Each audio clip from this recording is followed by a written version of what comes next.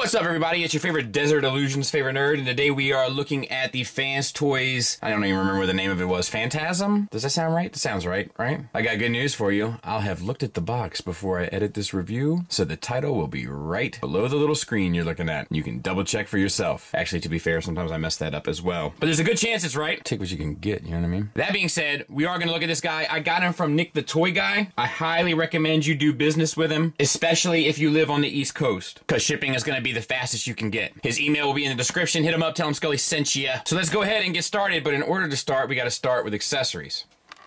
So he comes with an alternate head, very stoic face, much like the face we're gonna look at when we get to the figure. The helmet is a bit more angled off as opposed to the more kind of Egyptian pharaoh look. You know, deco's the same. We'll talk about that when we get to the figure, but you know, it's thoughtful that they included it. He comes with two alternate faces, the I can't believe it's not Butterface and the pain and agony face, which is fine.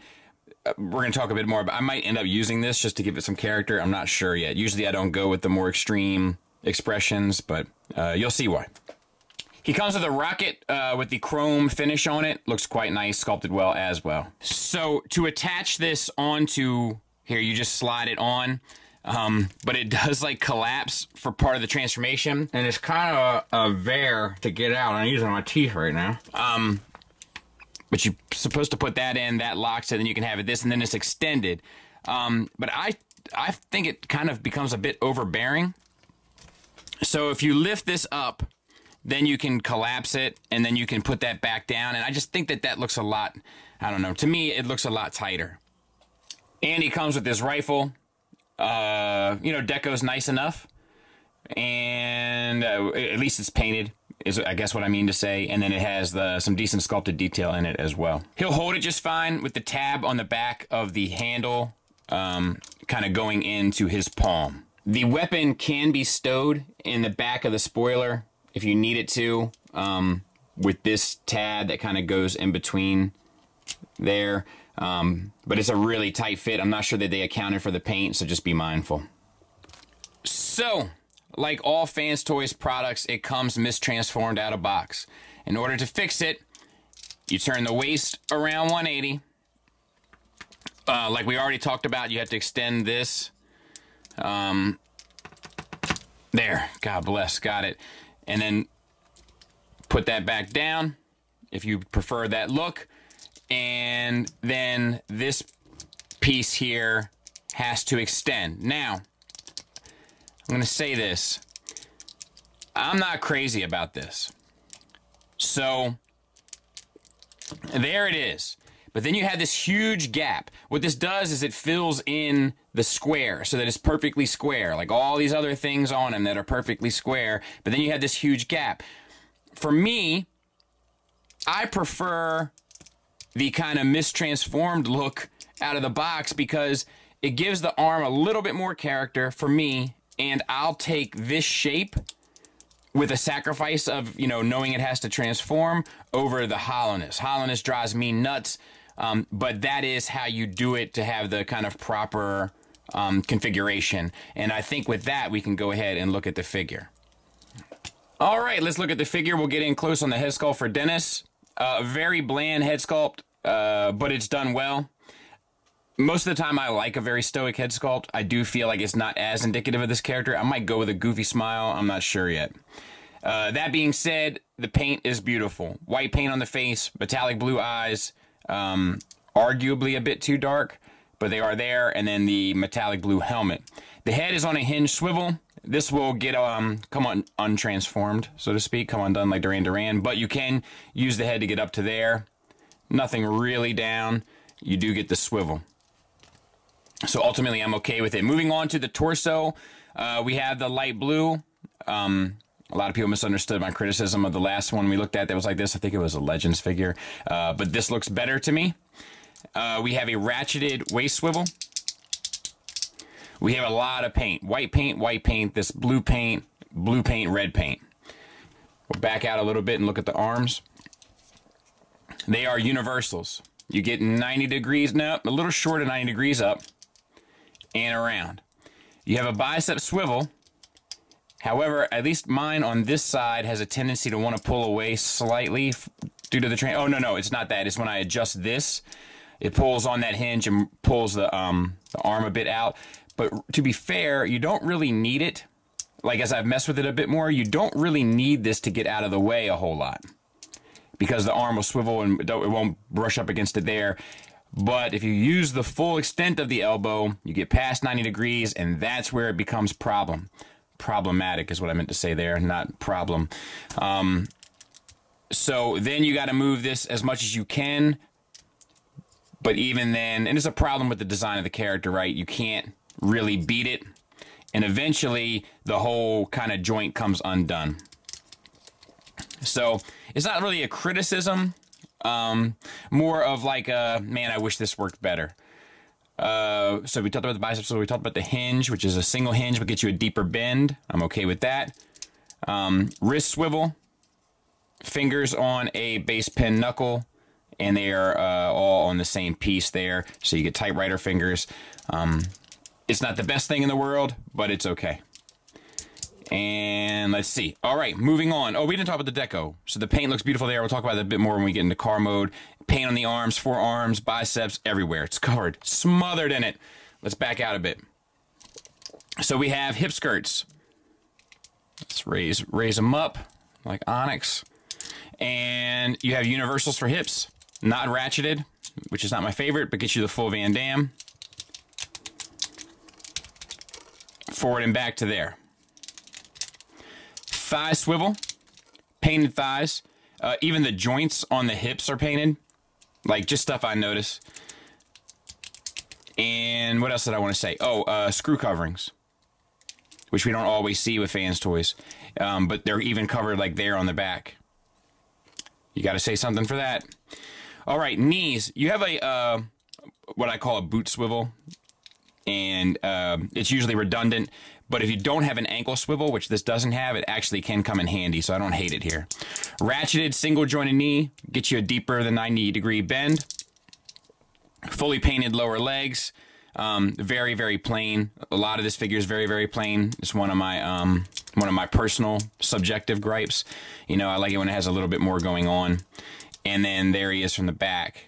But I haven't done the ankles yet, so I'll go ahead and do that. I got QC 30. So no ankle tilt down. No ankle tilt up.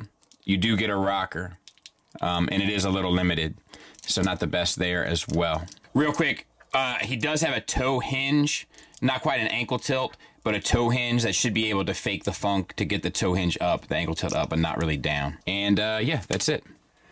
Size comparison wise, there he is with Sideswipe. Hopefully that gives you somewhat of an idea. So, you know, pretty much the exact same size as the Carbots, and I feel like Sideswipe kind of set the standard. And there he is next to the MMC, which we will do a versus of. You know, I don't know. One obviously looks more like the cartoon. You know, it's interesting. There's a whole discussion here, right? But, like, you know, when you start adding him into it, like, if I was to say of these three, which doesn't belong, I think the answer is him. But I think a lot of people now don't prefer this aesthetic or that aesthetic. So it's like, I don't know. It's interesting. It's an interesting talking point, I think. But we will do a versus of these guys because this figure's still a beast. All right, let's get started. So we're going to do some spinning. I think you can do this with the rocket intact, like keep it all together, but like, who's got time for all that, you know what I mean? But let's go ahead and collapse this, if it wasn't collapsed already. Same thing with these, you know, collapse those if you haven't done that already. And we'll spin the waist, 180, I think. Can we do that? Yes. And we'll spin the head 180. All right. And we're going to spin the biceps 90. And that should get us started. And actually, we're going to spin the hands 90 so that the opening of the fingers is towards the outside. And that should get us started. So we're going to open the backpack. We're going to open the chest, or pull this away from the chest. I don't know why I'm struggling. Oh, because I got to do this. Okay, so open up this and this, and then all of this has to come loose, right? There we go.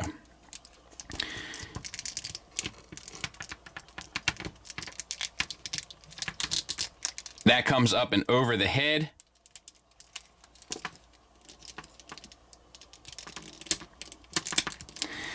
And I may have just scratched the paint.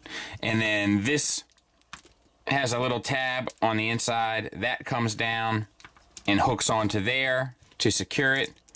The wheels come around to the side, and then you just have these side portions, right? So you can flip out those little sections there. And then for the arms, you want to open up, collapse them, and then swing them down towards the body so that the little indentation there goes right in the waist, right? Same on this side.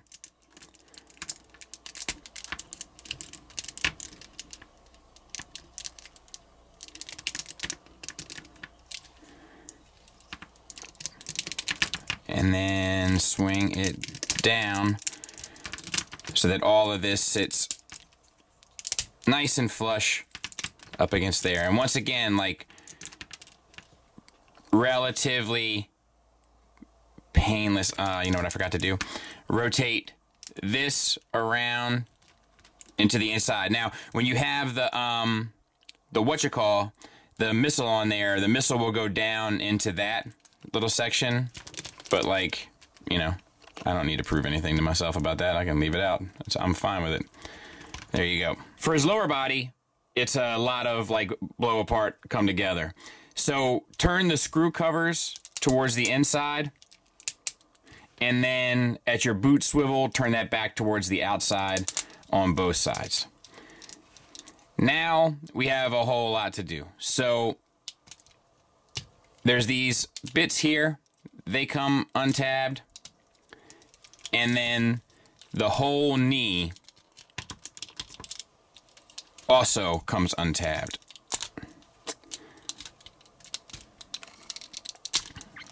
All right. And then these side portions, they pull out, and then you can rotate the tire to the outside. When I go back to robot mode, I might keep my tire on the outside, just give it a little bit of character, because I'm looking for this guy to have a little bit of character, a little bit more character anyway. All right, rotate that out. Then we have to get this panel here up on both sides, and then this entire section flips up and over. You can kind of see how all of that is going to sort itself out, I would imagine. And then down here on this side, you have to, their video instructions say to fold that piece in, and then you want to rotate the toes up, and then rotate them in, and then rotate them down, and then rotate your little panel back up. So same on this side. Panel in, toes up, rotate in, toes down, panel up, and then you can begin to rock this piece down and this piece down. And I'm going to make sure I got everything right before we try to fit it all together. All right, so let's go ahead. We're going to make sure that all of our panels are open. And as we come up, this section is on a double hinge, so rock that up. The knee pad rotates down, and the tab that we pulled out on the knee pad tabs into the back of the wheel. Take this piece and fold that over, and then as we rotate up, everything should tab in nicely. We'll put big hands on it here in a minute. All right, same on the other side. Right, we're gonna fold in our knee pad,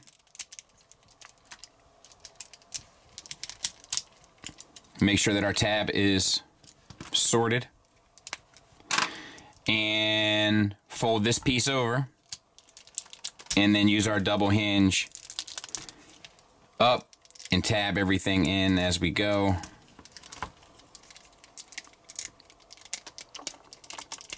There. All right. These pieces sandwich around the middle section there. These pieces come down and fill out that. The feet tab together. We're going to squeeze that with the big hands. And then we're going to rotate that up. And I believe that that is it for the most part. I'll get it cleaned up. We'll take a look at it. And there it is. It rolls. This comes through beautifully with the blue and white paint. The chrome is a nice touch both on the wheels and the engine. I'm sure you can get this tighter if you mess with it a whole lot more. Nice white accent across there. I wish it was a chrome spoiler, but then I know people, I mean, not spoiler, whatever that is. Same for the back, but then I know people will be like, G1, and I get it. Rubber tires. You got the steering wheel in there.